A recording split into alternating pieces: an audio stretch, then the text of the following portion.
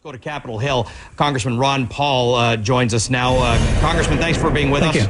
Thank you. We have been talking extensively this week at CNN. First of all, we've been undergoing a stimulus project where we're going through the stimulus bill, 57,000 projects, and seeing where the money's spent, whether it's created jobs. You haven't liked the stimulus bill from the beginning, from the first day it was even talked about. Right. Let's look at it a year later. What, in your opinion, has it done to the economy?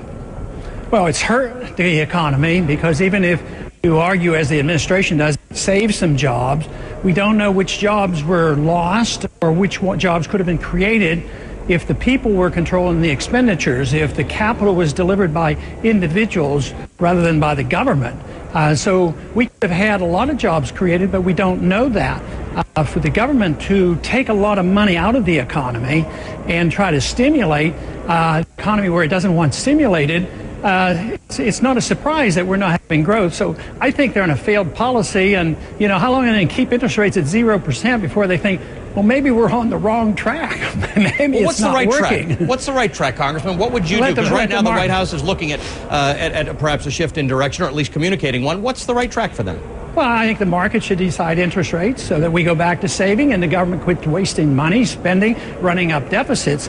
Because if you had higher interest rates, we would start saving again, and we would pay down our debt, and then people would make market decisions. Maybe they would invest when the prices of houses come down low enough and the market is liquidated, then we'll go back to building houses and producing jobs again. Congressman, we don't need more debt. And right now all we're doing is borrowing more money. But let's talk about this. The stimulus bill is above $800 billion, according to the Congressional Budget Office. Now it was $787. They added $75 billion. But really, I've been looking at the government's intervention since the beginning of this crisis, somewhere above $4 trillion.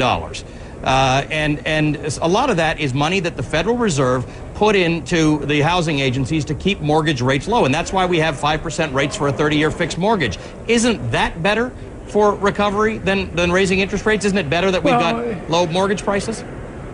It delays the recovery because the liquidation of the bad debt isn't liquidated, it's propped up. The people end up buying these securities and these derivatives of securities, and they're propping up a very bad system. So you want the prices of houses to come down faster and more dramatically. They should have done this a year ago, and now people are starting to buy these houses when they're so desperately cheap, and that's what you want. But we do everything in Washington to prevent the correction. But when something is sick, you want to correct it. But governments can't do that because it doesn't appeal to the politicians not to do anything. They have to do something, so they try to have a correction, or prevent the correction. We want the market to correct, and the sooner the government gets out of the business of allocating credit and creating credit and money out of thin air, capital has to come from hard work and savings. The rest of this is nonsense. It has nothing to do with capital. What do you want to hear from the president tonight, if you wanted him to go a little further in your direction? What would you want to hear from him?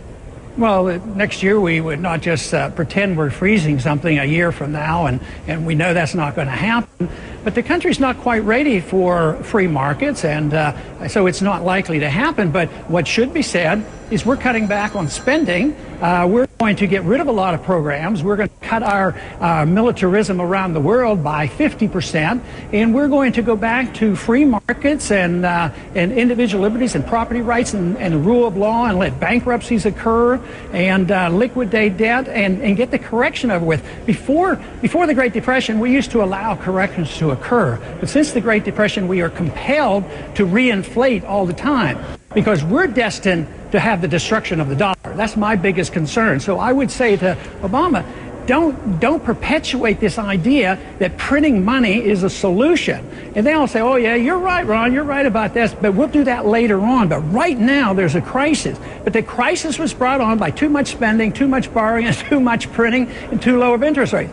That's exactly what we're doing. You can't solve the problem by doing exactly the same thing. So I don't see the recovery coming very soon. Congressman Paul, good to talk to you. Thank you very much for joining us today. Thank you, Ali. Congressman Ron Paul joining us from Capitol.